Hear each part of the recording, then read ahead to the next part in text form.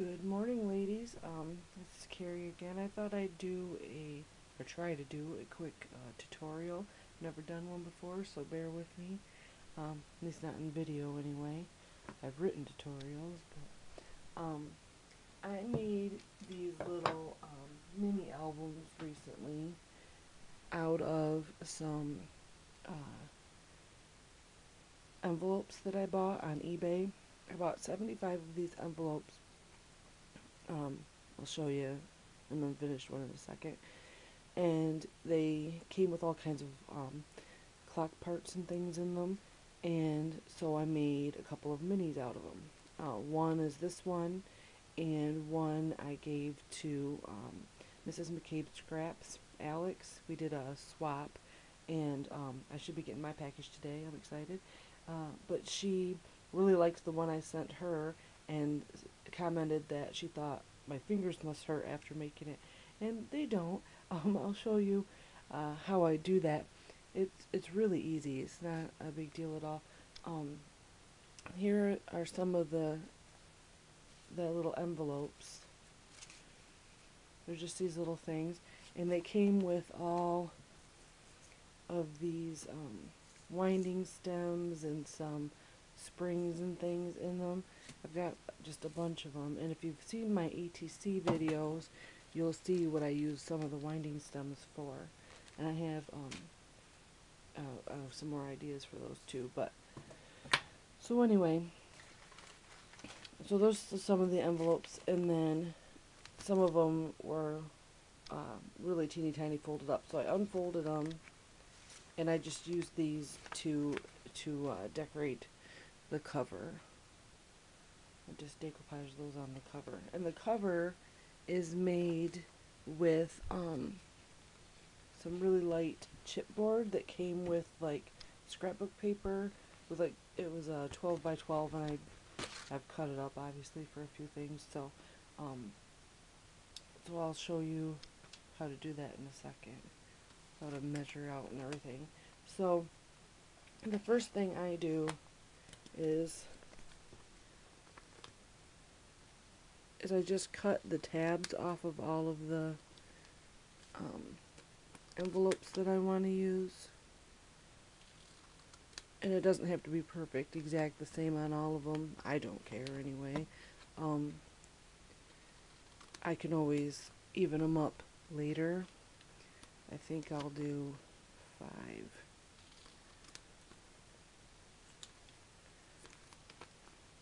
Exciting, right? Okay, so when you're using envelopes like this, you see the bottom isn't glued anymore. I'll re-glue that and fix it. And also note, of course, they're not going to be acid free, so be aware of that. Be aware of that when you put stuff in them. So at this point, I would take my whole stack of envelopes. And see, they're not even, so I will trim them up at the top, and then use my my circle punch, hold it this way, and punch like that so that I get a half circle. So I'll be back with that in a second. Okay, so the next step is to then take your envelope after you've cut the half circle like I showed before, and I'm just using some Rusty Hinge Distress ink, Tim Holtz, and a makeup sponge, and I just go for it.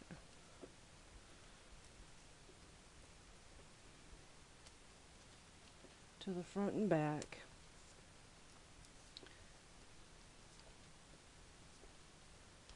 Alright. And then I use my big bite to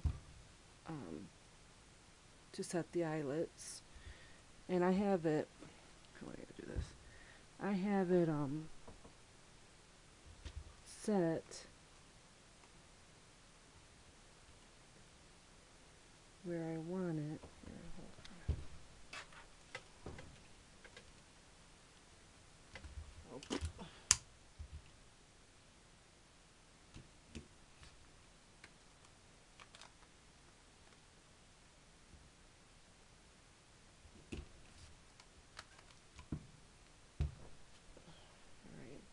So I punched the holes and I'll set the eyelets in a minute, but here, so that's what they look like. They're all set that way. And then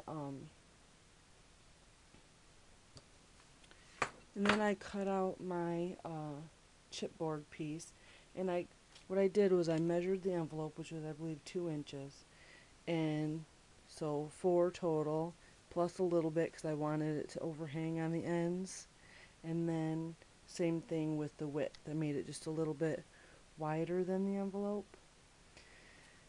and then I will use probably a glue stick and or Mod Podge and glue bits and pieces of the label on, different labels on all over the place, and I'll score in the center to make my binding, my make the folds for the front and back cover. What I use to really get my labels really stuck on is this veneer roller. It's for like woodworking projects for veneer, and I found it at Goodwill for 59 cents. So I mean, this is basically paper veneer. So so I just press it down real hard, you know, instead of a brayer like a bigger brayer like a lot of people use. This one works really well for me. So that's what I do, and then I punch holes into eyelets in the center and string it all up. So I'll have one more video showing the end of that. Okay, so I cut the chipboard, I glued pieces of label on, I inked around the edges and set my eyelets in the center, scoring first to make my fold like that. Okay, so I made it a little bit bigger than my envelopes so that it'll cover them better. My first one I didn't think to do that. I did the exact same size so as the envelope. But then all I'll do is string yarn or ribbon or something through the holes. I'll do 2 pieces, one piece through this set of holes and one piece through this set of holes, and then tie them both together, so 4 strings together, then out these holes, and it'll be all done.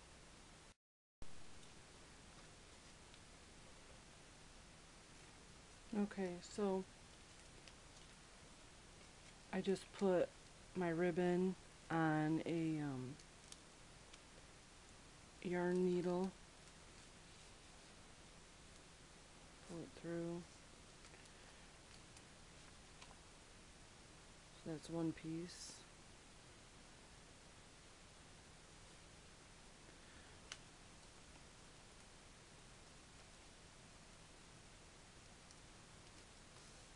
Pull the other one through.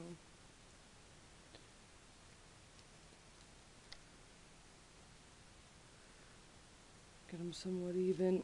Excuse me.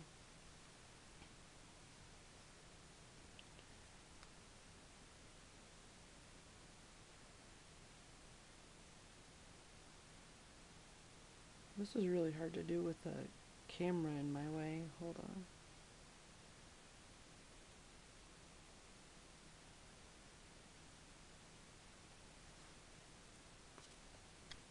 So I want this to be the front, so I'll do it like that.